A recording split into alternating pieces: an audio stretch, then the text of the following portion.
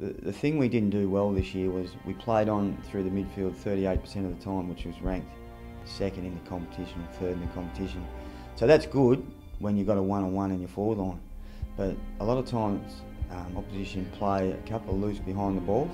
So that's where we've got to be a little bit smarter and have a retention of the footy, short possessions, drags their defenders up, and when we drag them up, then we can go into a one-on-one, and I think that's the balance that we need going forward.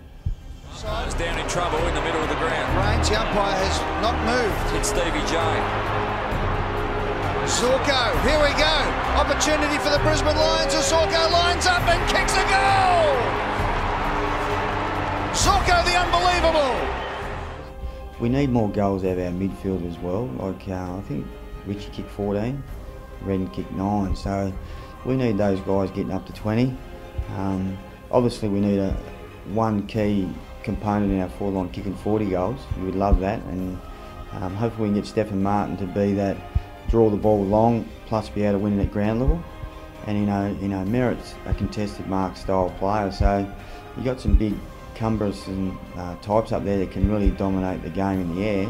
With our small level, ground level players, as good as they are, vacuum cleaner Green, and Zorko is dynamic and get out of any congestion.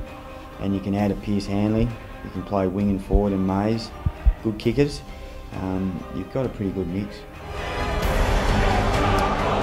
Kick is considered, a little short. Oh, the Irishman